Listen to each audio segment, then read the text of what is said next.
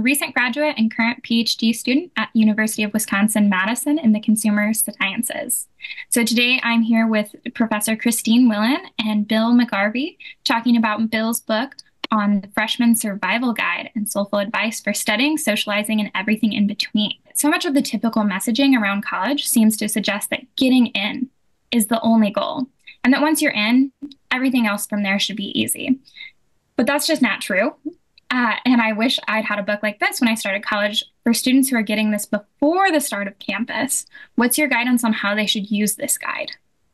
Getting into college is obviously the huge emotional hurdle for a lot of folks. And what I think often gets lost in that translation, though, is how huge the transition can be for a lot of students from high school to college.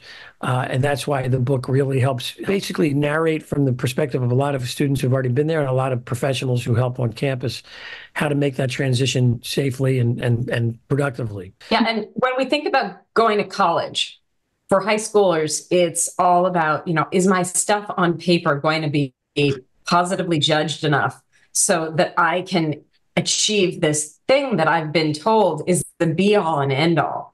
And I think our culture really does young people a disservice by focusing all of the efforts of high school on getting in to college. Because then when you are at university, then there is a whole different world opens up to you that, in fact, not a lot of people talk about.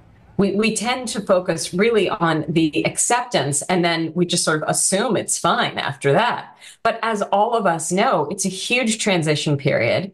It is the first time that many of these young adults have been away from home for an extended period of time. For many college students, they're the first in their family to ever attend college. And so there's a whole lexicon of vocabulary.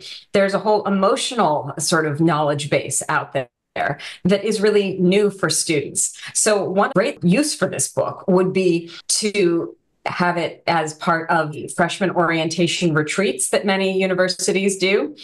Anything to do so that this kind of normalizes these feelings of uncertainty from the get-go. I think that can set off students really on the right foot.